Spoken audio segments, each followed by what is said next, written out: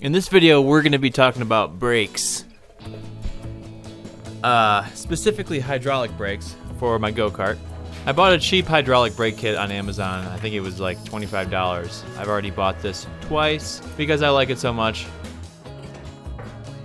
The reason I bought it twice is because the first set I have, I took the hydraulic hose off and put it on my Goldwing. So the way it is right now, it's not functional because the master cylinder is not connected to the caliper.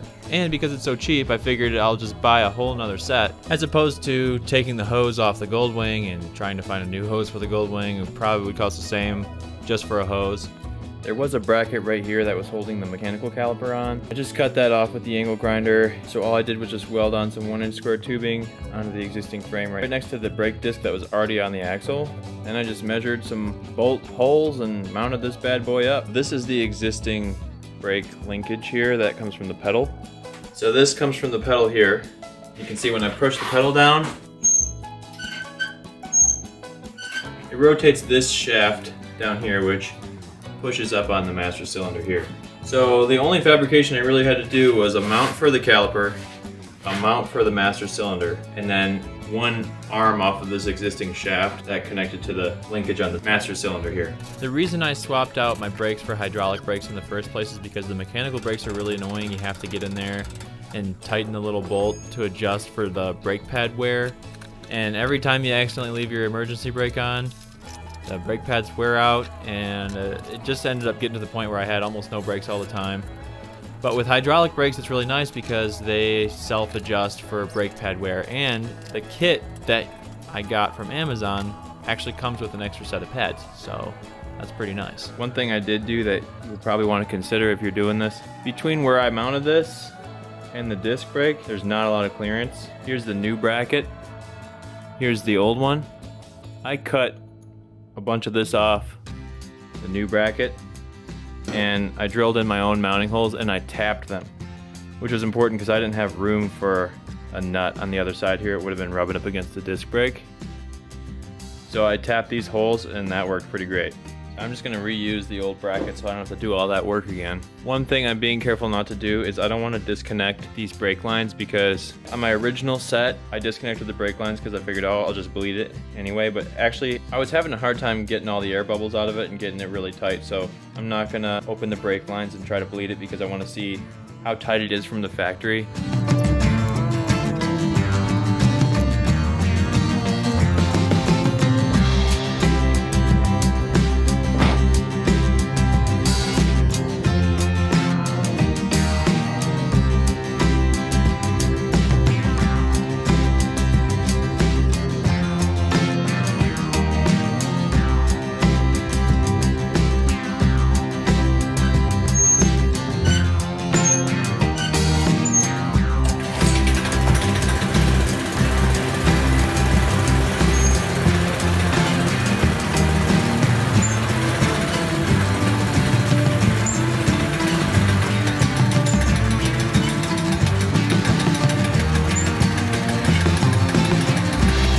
I think the axle might have a little bit of a bend in it because the caliper or the disc wobbles back and forth, which will probably prematurely wear out the pads, but the nice thing about the caliper is there's a little bit of wiggle room there, so it'll follow the disc a little bit, but like I said, every time I drive it, it's going to be wearing on the pads even when I'm not touching the brakes, so.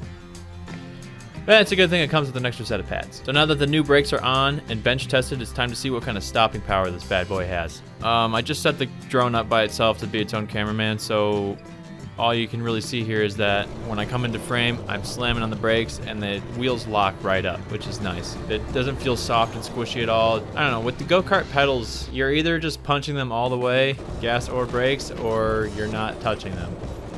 That's how I drive. I didn't really test to see if there's like an easing on the brake that you can do to kind of gently slow down. It's really just, I mean, why are you even using your brakes on the go-kart anyway, besides just to come to a full stop? Slamming on the brakes, the wheels lock up. It's very nice. I like it. For 25 bucks, you can't beat it.